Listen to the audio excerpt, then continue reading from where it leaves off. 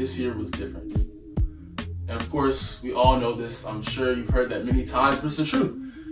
You know, me personally, I tried to go hybrid for the first 2 weeks of school. I just didn't get that same feeling. But no matter what, school will never be the same as I once knew it. You know, I switched to virtual, and being virtual throughout pretty much the whole year, I was doing the same thing every single day in my room, the same routine. And the only thing that provides like an escape in school are SGA planned activities. As a student body, we have the opportunity to, you know, decide how we want our school year to be. We try different things through social media, create our own story. We did what we could to try to stay connected as a class.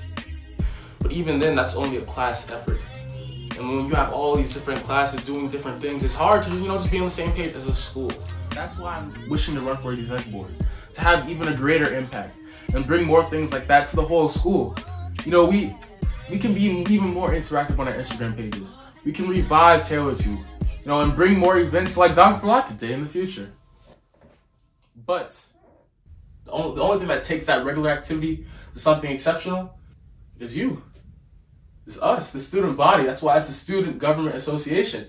Everybody needs to be on board. That's why I need you more than ever. Like, you see what I'm trying to do?